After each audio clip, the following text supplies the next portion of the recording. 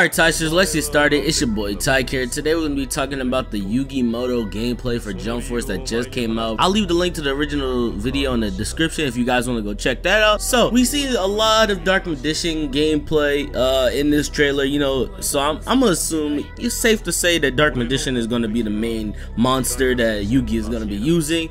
Dark Magician Girl had a few moves on there as well, and we didn't get to see a lot of SLIFER the Sky Dragon's moves.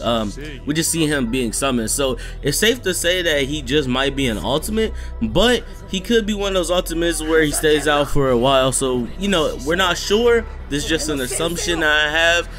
So we'll have to wait until we see either more gameplay, or we're just gonna have to wait until, you know, another trailer comes out whatsoever.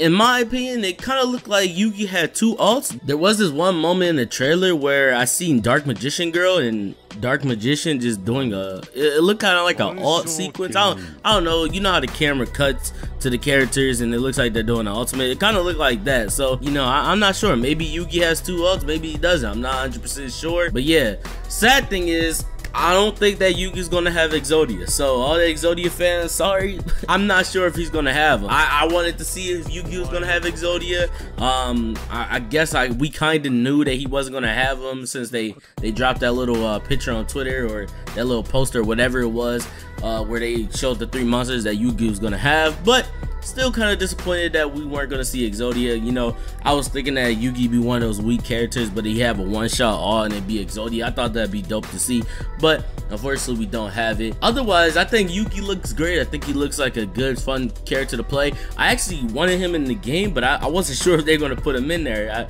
I was saying it as a joke in Discord a few times, but you know, I'm happy that he's in there. I'm gonna be playing him in the full game when he comes out. He looks pretty dope. So no further ado, thank you guys for watching. Make sure you guys like, comment, and subscribe if you're new to the channel. It's been your boy Tyke, and I'm out. I got a big gun, I'm on the front porch.